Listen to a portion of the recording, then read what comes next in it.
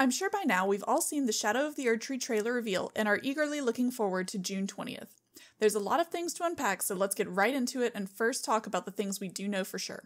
It has been confirmed from Miyazaki himself that there will be, quote, over 10 new boss fights, end quote. I'm sure we've gotten a glimpse of at least a couple of them from the trailer, such as this lion-faced creature, potentially this dancer-type humanoid individual, down to Mesmer himself, likely to be the ultimate and final boss of the DLC. For reference, there are well over 100 boss fights in the base game, and the vast majority aren't required in order to actually beat it. We will likely get a fresh roster of new terrifying bosses with movesets that are certainly going to take most of us several attempts to learn, unless you're incredibly patient and have a ton of healing flasks. For those of you that are still worried that we're going to be able to just plow through the new content, we have been assured that there will be a boss equivalent of Malenia's level. It's time for Let Me Solo Her to step into the limelight again, perhaps? Speaking of trying to move quickly through the DLC, I don't think that will be happening. They will be introducing a new attack power upgrade system, apparently similar to what From Software has done in the past with Sekiro. To put it simply, you will only be able to level up your attack after defeating certain bosses. With the introduction of this system, a lot of people, myself included, are highly recommending to not play Shadow of the Erdtree on your New Game Plus 7. The DLC takes place mid-game, before we become the Elden Lord. As such, it makes sense that the difficulty of the enemies will scale with whatever your world is set to. We will all be going in with the same basic attack power until we defeat our first boss there, yes, but it may be up to what New Game Plus that you're on that determines how much health and poise damage they take, along with how much damage they deal. I'm not saying it will be impossible with your maxed out character, but it being maxed out may not make much of a difference here. There's plenty of time between now and June to get a new character through the story and collect all the things you will want and need to enter the Shadow Realm. I hear the Shadow Realm's lovely this time of year.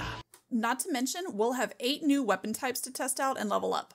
Now keep in mind the wording. This is not 8 new weapons. This is weapon types. We currently have 32 if you include tools and torches.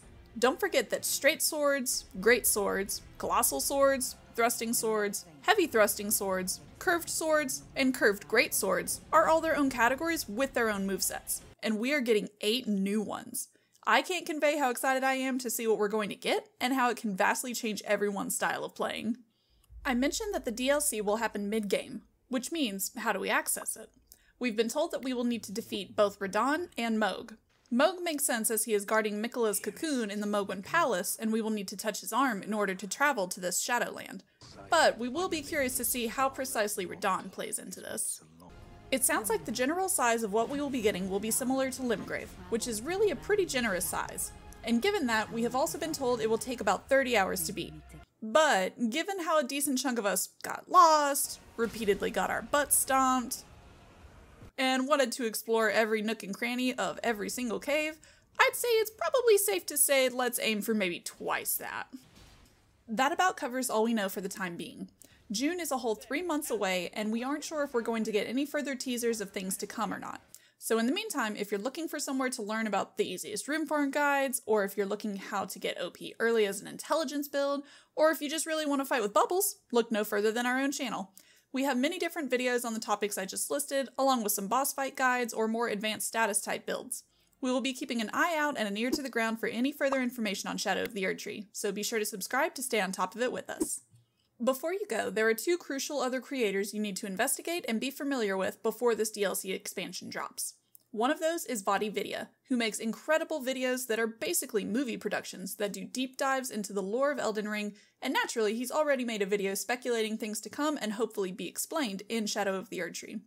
If you have played the game only once, you probably had little to no understanding as to what was actually happening, and all of his videos will explain that and then some.